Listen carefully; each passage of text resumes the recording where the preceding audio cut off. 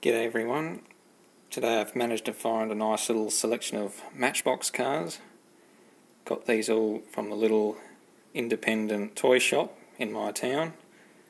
Walked down there this morning, Saturday morning, a nice sunny day. Walked the dog down. There he is there. His name's Billy, a border collie. Anyway, I thought, I haven't been to the little toy shop for a while. They normally don't have that much, but I thought I'll give them another go. And went in there and found a nice little mix bag of these Matchbox. Starting with the moving parts set that I haven't seen anywhere else. So there's the 64 Pontiac Grand Prix. It's a very nice one.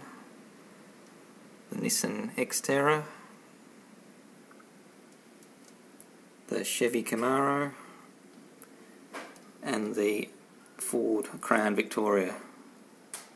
I really like that one with the opening rear doors, NYPD, looks good.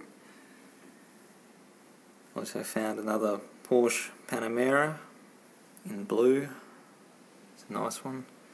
And this was a nice little find, the Nissan Skyline 2000 GTX 1971.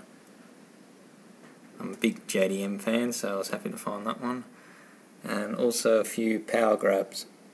The Mercedes-Benz GLE Coupe, the 70 Chevy El Camino Ute, very nice that one, in dark green, and the 2000 Chevy Suburban in matching NYPD colours.